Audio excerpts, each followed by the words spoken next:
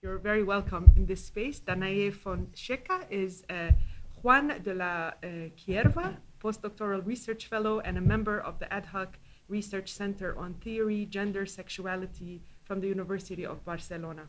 And she's part of the research group Arab Ideologies and Cultural Expressions at the Universidad Autónoma de Madrid and was a postdoctoral research at the Palestinian Museum in Birzeit.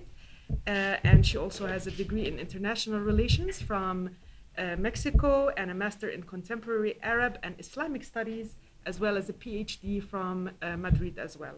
Also, great pleasure to have you, and I'm very much looking forward to hear more from you. The presentation is titled "The Palestinian Nation as a Woman in Visual Arts." So that had my attention. Please go ahead. Thank you. So first of all, I want to thank you, all of you, for being here. And I will try to keep it as easy as possible, because I know we are all tired and we have the great opportunity of being here for 5 intense days. So I want to start by telling a short story. We may not want to do that. Yeah. Okay. So to place you, we are in 1979 in Ramallah, in the first actual art gallery that was built there. It was founded by artists Suleiman Mansour, Nabil Anani, and Islam Bader. So they created this, oh, I think I have, yeah, there's the gallery. It's called Gallery 79. And shortly after it was opened, Mr. Suleiman Mansour, he did a great exhibit showing the landscapes of Palestine and all these beautiful paintings that he has. And 4 hours after opening the exhibit, the Israeli army arrived and confiscated the keys of the gallery and took all the artists to being questioned in the, the police military headquarters. And they were explaining to them when they arrived that, you shouldn't be using green next to white, next to red, next to black. So Mr. Sambader here said, then how are we supposed to paint watermelons? So this short story is just to make you think about the power of using symbolic and metaphorical elements when doing art. Like this 101 military law, that is the one that they were breaking, and this is why they were taken. It's a law that forbids any political material to be printed. And under this law, works of art are considered printed material, so they are not also allowed to use the Palestinian flag. But these artists managed to do so wonderful works of art, and not only, like it might, for some of the European people, may sound a little weird that it was 1979 and it was the first gallery. But it was like that because there's not artistic institutions. Right now we have the Palestinian Museum, but it's really new. So, but the most amazing thing of this is that these artists, they managed to print their works of art and distribute them through refugee camps all around Palestine, and also like postcards. So their art was available for everyone. They were having art exhibits in schools, in public spaces, like as much as they could, because they were under occupation in this moment. So I'm just going to skip the theoretical part, but what I'm going to talk about, it's as you might know, like I said before, when we talk about metaphor and allegory, this is important because metaphors are the way we understand the world, and this creates how we understand concepts and things in our daily lives. So the metaphor of the nation as a woman, it's actually very common. As you can see here, not only the nation or these kind of concepts, here we have the Orient. In this first one, this is Mother India. It's even called like that, you know, Mother India. And this is like the Mexican representation of the homeland. And we also have like even United States has this kind of allegory. If you're interested, we can discuss later about the distinctions between these kind of concepts. But right now, this is the important thing. So, but there is a common way of understanding nations, mostly as in a female form, in a woman representation, like this. And Palestine is also, Palestine is also represented in this form. Of course, why I study the Palestinian case in particular is because I find that there are some particularities to the case. I also forgot to say that what I'm presenting here, it's part of the research I did for my PhD, which, I don't know if we have Spanish speakers in the room, I don't think so, but it's called Matria Palestina, Arte y Género en la Construcción de una Nación Sin Límites, which could be traduced, if we have French people, La Matrie Palestinienne, Arte et Genre dans la Construction de una Nation Sans Limite, and the Palestinian Motherland, Art and Gender in the Construction of a Boundless Nation. And in Arabic, Al-Watan al-Palestini, Al-Fan wal-Gender, fi bina. Here, I will be happy to discuss with Arabic-speaking people if we should use Dawla or Umma or Bidun Hudud. Okay? So there are different depictions of this representation. Oh, sorry, I missed the time. Okay, different representations of this personification of the land. I also didn't speak about the concept of personification, but sum up, like allegories also create personification of things and concepts. And one of these is the nation. And in this case, there's one common depiction that shows up a lot in these works of art. I also forgot to say that I'm showing works of art between the 70s and the 80s. So this is an artwork called Memories of the Harvest of Abdulrahman al-Hussein from 1977. As you can see, this is like a poster, like I was mentioning before.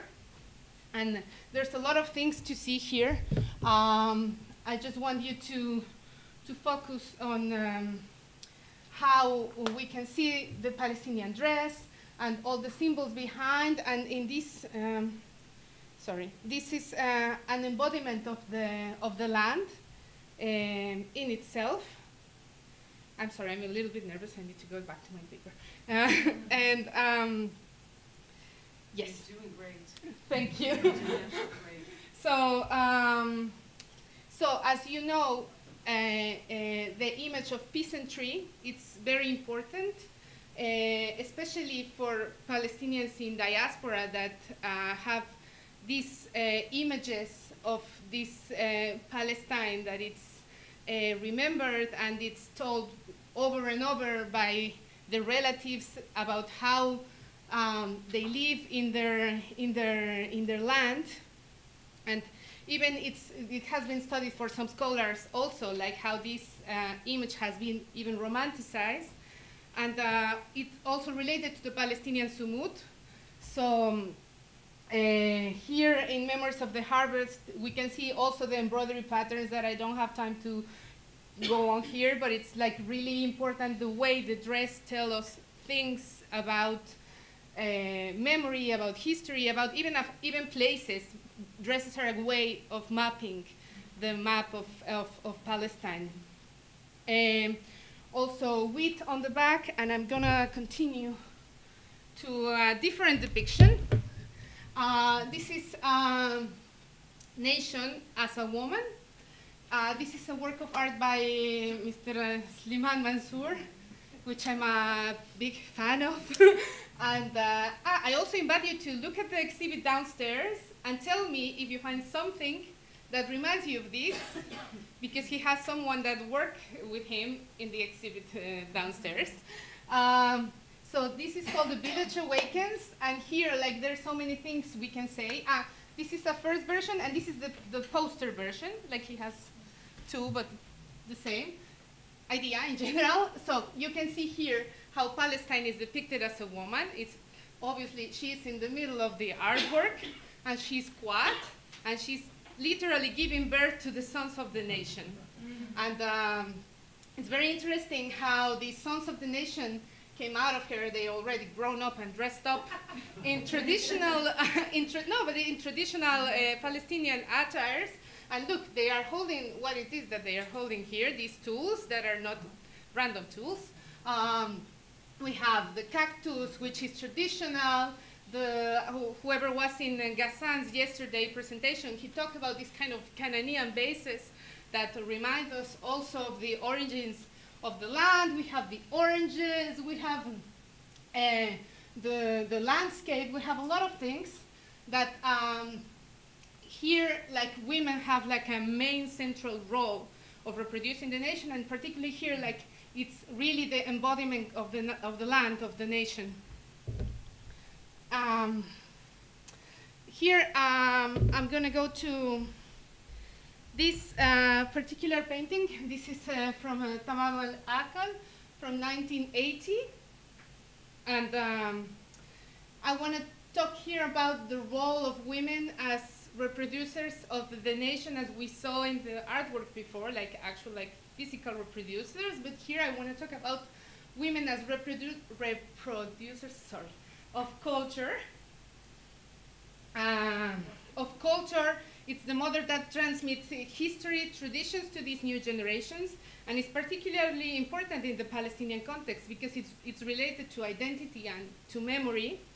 And this is a really good example of how women embody tradition in not only in themselves, also in their activities. And they all have, like, again, traditional embroidery dress and the white veil over their heads. They are sitting on the ground next to the hand mill that you can see here, which must have a cloth underneath where the ground grain falls. And they are also this activity, for example, is also important in the Palestinian culture, like in the folklore. I don't like to use the word folklore, like in the stories that are told by women. For example, there is a very famous Palestinian story about two blind women in which a ghoul woman is presented as to a peasant woman who spends all day grinding wheat. And the story, well, I don't have time to tell the story, but like it's very important in all these traditions. And I just wanted to show you a picture that reminds me a lot. Like, it's not proven or anything that it's connected. I just like found this picture of 1900s from this book that remind me a lot of this. So just you can see the resemblance. And then here we have The Mother of the Fighters by Mustafa al-Hallaj. Here also it's a different approach of the representation of the mother. As you can see here, like she's like, just for proportions, she's like huge, and she's protecting her children that are, I can say these are girls maybe, and a boy in the middle. And look what we have here. So I will let you interpret this piece of work of art as you like. But yes, it could be, yeah, I'm gonna leave you. Let the work speak for itself. And this is a very interesting piece of art. It's called The Role of Woman in the Intifada and in Taking Care of the Family by Abdulhaim Musalan Sarara from 1991. Okay, went a little bit after the 80s, sorry. And as you can see here, like women are in the front of the artwork, which is the role of women in the Intifada, which is on the front. And I want to call your attention to these things that they are holding in their hands. If you can guess, they're not stones, they are lemons. And this could be also a way of interpreting the importance of women during the Intifada and the boycott that they were leading at that moment, and that they were very important in this. They had a role in this boycott and having only like products from inside, and like, you know, they are throwing lemons at them, and here another different depiction of the mother. It's the mother of the martyr. Here, my Palestinian friends know what I'm talking about. For people visiting Palestine for the first time, you might have seen some signs on our way to the university with people who are holding guns, or like, these are martyrs. So martyrs are very important into the Palestinian context, and this is clay. Actually, it's not a good picture, but it's a sculpture from Vera Tamari, and it's called The Mother of the Martyr. And as you can see here, it's the mothers that are holding the portrait of the martyr, which was probably the portrait it's supposed to go here. And just to finish on time, I will talk about women as the landscape. This is a work of art by Fatih Gavin, a particular artist from Gaza that I really like. And here you can see how women are exactly like they are the landscape here. Like there's no even metaphor here. She is the landscape. And we can see how she's mixed with the background. And we can see now I'm sure you are familiar with this kind of stones and everything we have seen here.